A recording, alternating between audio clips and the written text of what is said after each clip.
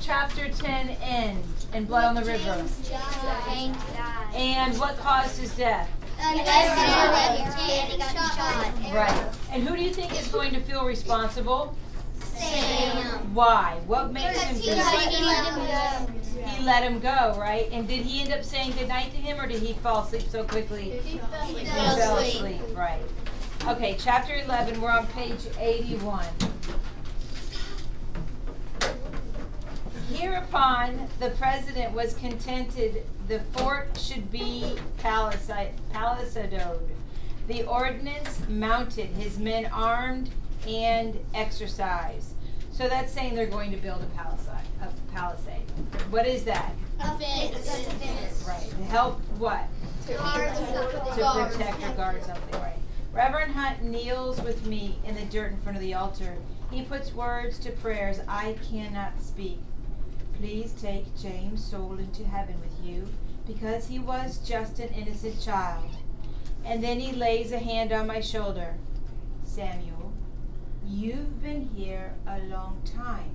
Have you finished your prayers yet? I shake my head. How can I finish praying for forgiveness? It was my fault, I say. My throat feels dry as sand. I should have explained to him the danger of running to the ships. I should have been kinder to him so that he would trust me. I should have been able to grab him and pull him back into the tent. I should not have let him go when he bit me. I had so many chances to keep James safe, and I failed at all of them. Reverend Hunt stands and reaches down a hand to pull me up. I take his hand reluctantly and rise. He looks into my eyes. When our Lord spoke of forgiveness, he did not only mean forgiving others. Sometimes we have to forgive ourselves. I swallow past a lump in my throat.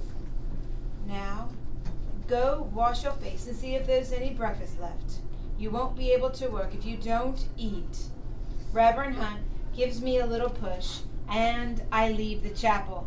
I trudge through the work of the day, sewing up holes in tents and mattresses, bringing water and food to our makeshift hospital, where Dr. Woden tends to the wounded men, dumping more water upon our wilted plants.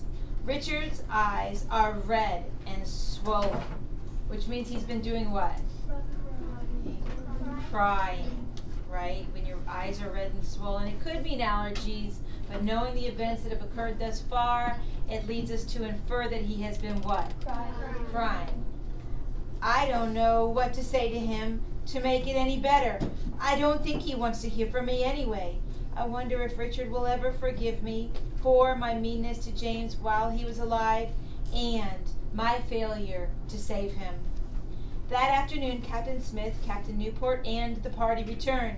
They say their Indian guide had acted strangely. He left them suddenly with no explanation. This made them suspicious that a raid was being planned, and so they sailed back to us as quickly as they could. They are dismayed to find out that they were right. In the evening, the council calls a meeting to discuss our situation. I creep near the cabin where the council members are talking, so that I can eavesdrop.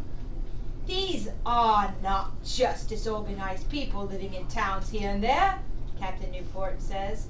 They are tribes within an empire. Their emperor is called a Powhatan, and the people are the Powhatans. And the river we named the James River, they already call the Powhatan River. They are a kingdom of warriors. The boys are taught to use bow and arrow when they are 6 years old.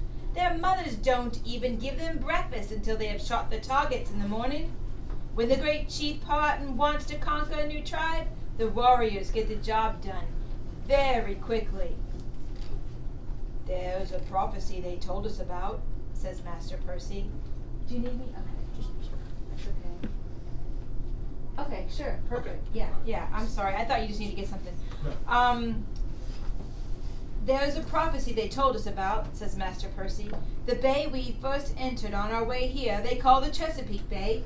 There used to be a tribe, the Chesapeakes, living on shore. The prophecy says that a threat to Chief Houghton's empire will come from the Chesapeake Bay.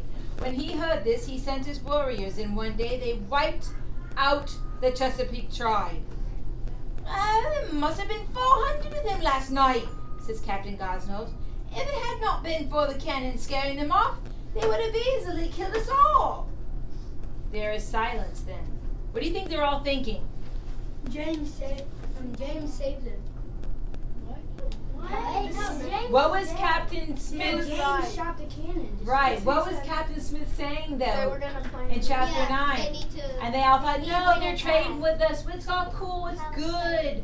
We're buds. There's no worries. And Captain Smith was like, nope, I feel something's happening. His instinct told him. In the book that they always looked at, like They were looked like they were counting. counting them in. Great, Presley, great detail. But they scoff at Captain John Smith. They want him to be wrong so badly, and they don't give him any credit for his thoughts. But here, once again, he's what? Right. There is silence then. I'm on the bottom page 83. No one wants to tell President Wingfield that he was wrong and that Captain Smith was right about building a palisade. I think President Wingfield, to his credit, had been at the forefront of the battle. Those who saw him said that he had fired his musket even as an arrow went right through his beard. I hold my breath. Please, someone tell him we need to build a strong fort. All right, President Wingfield's voice breaks the silence. There will be watches, armed men at every corner in shifts throughout the day and night. And, he hesitates a moment, tomorrow we will begin the construction of a tall palisade with not so much as a crack between the posts. I let out my breath, and I creep away before anyone catches me listening. Fear makes us work fast. We fell trees and make them into palisade posts with wickedly sharp tips. We dig a trench in a large triangle around our tents and plant our posts so close together an arrow cannot get through. Each corner of the triangle is rounded like a half moon with a platform inside. We bring cannons from the ships and mount them on the platforms. We are making a fort like soldiers at war. Okay, boys and girls, on your dry erase, you're a hawk flying over the settlement. I would like you to draw a bird's eye view of what that paragraph just described. What shape is the palisade? What's on each vertex? Do you remember what a vertex is? Did you learn that in geometry? Good. The corners where the ends meet. What's on each vertex? And how strongly are the posts built? You have 2 minutes. Draw a bird's eye view of the middle paragraph in chapter 11 on page 84.